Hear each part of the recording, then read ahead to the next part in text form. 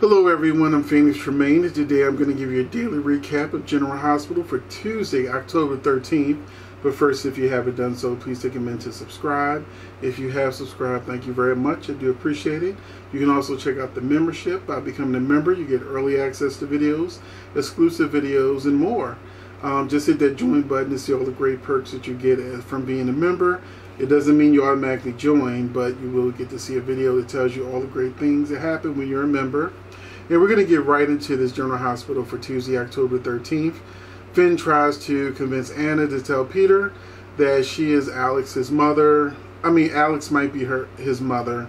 And Anna is afraid that if he finds out that Alex is his mother or could be his mother, it could cause Peter to spiral out of control and back to his old evil ways. But at the end of the episode, she does contact Peter and says she has something she needs to tell him. Sasha showed up to Deception presentation, strung out, and but Lucy's able to do some hair and makeup and pull her together. And during the presentation, because they're doing this big presentation, her hand starts shaking, and she's about to blow the presentation, and they're trying to save it. Excuse me, but again, it made me think about Steffi on Bold and Beautiful. About how Sasha, we've seen her gradually, start to get depressed, start to use drugs. Now it's affecting her work. It's affected her love life because clearly her decision making hasn't gotten any better by not telling Michael the truth. But we're actually getting an opportunity to see Sasha circle the drain and go down, so that when she does come back up, probably with Michael, that we actually get to see a story of how drugs has really affected her life versus Steffi, who spent like 4 weeks and now she's done. As a buyer is ready to pull out when things don't go well, they put Brooklyn on the spot to say she can sing live when they can't get the audio that she brought over to work. And now Amy and Brooklyn is looking stupid.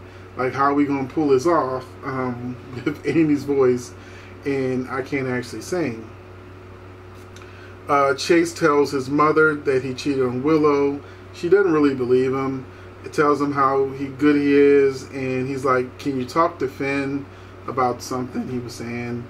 And she's like, no, Finn's mad at me. His father getting with someone who was his own age.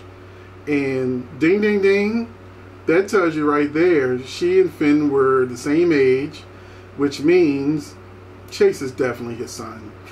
Point blank period. She told Chase, don't go pushing the issue, just leave Finn alone. She knows because this secret's probably going to come out when Anna and Finn are about to get married. He's going to find out Chase is actually his son, not his brother.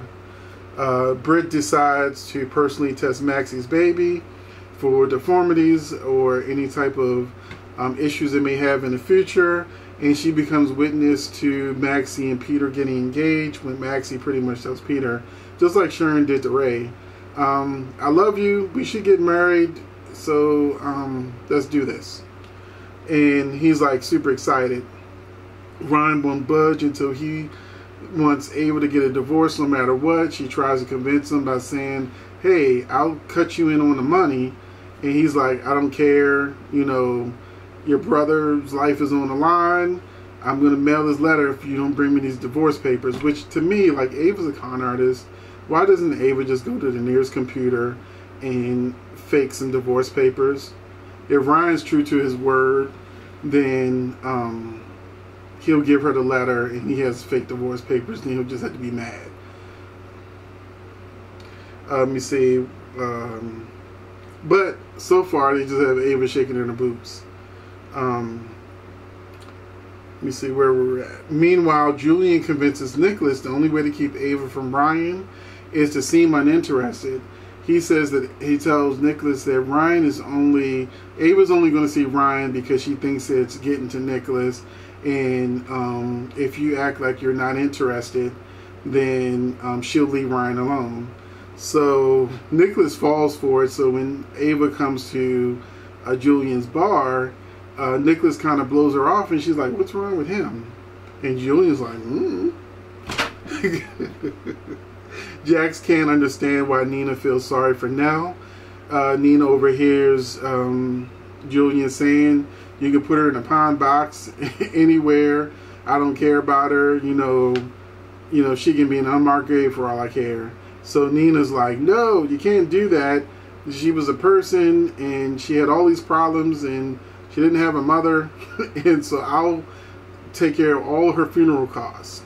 So Nina volunteers to give her a proper burial. So this episode was basically all of General Hospital's B storylines, all of the storylines that have basically been secondary. That's what this episode was all about.